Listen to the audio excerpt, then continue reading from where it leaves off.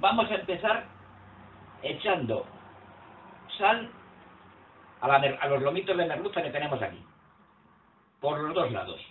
A continuación vamos a poner como 3 o 4 cucharadas de aceite de oliva en una sartén y vamos a poner los ajitos que los tengo cortados en láminas.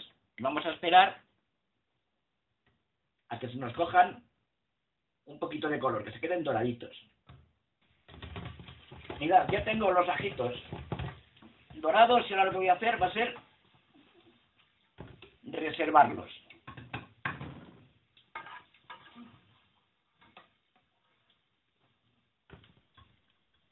Una vez que tenemos los ajos reservados, vamos a poner el pescado con la piel hacia abajo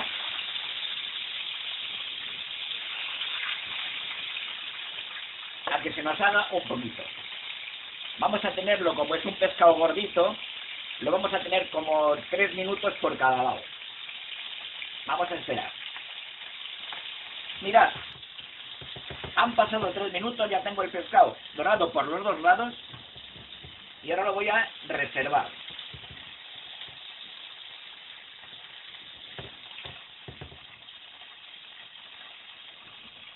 En el mismo aceite que nos ha sobrado de freír el pescado, añadimos la cucharadita de harina, cocinamos un poco la harina para que pierda el sabor a harina, que luego no es agradable, y una vez que la tenemos cocinada, le añadimos el vasito de vino blanco. Le añadimos también unas hebras de azafrán, removemos y lo vamos a dejar un minutito para que el vino pierda el alcohol. Pasado el minuto, le agregamos como un vaso de agua y esperamos que se caliente todo el líquido. Cuando ya se nos ha calentado el caldito, le ponemos nuestra pastilla de caldo, lo removemos un pelín, y es que se está espesando un poquito por la harina, en ese punto lo queremos tener, y ahora agregamos el pescado que teníamos reservado.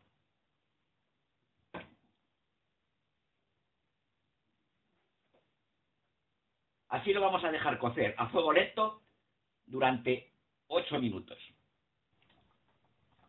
Mirad, 8 minutos justos han pasado y tenemos el pescado casi hecho. Es el momento ahora de ponerle las gulas. Las gulas se lo van a hacer rápidamente. En un par de minutos las vamos a tener completamente hechas. Así que las ponemos, le damos un toquecito y en un par de minutos tendremos nuestra merluza con gulas lista para comer. Ahora os enseño un plato servido para que veáis cómo queda. Bueno, pues aquí tenéis el resultado.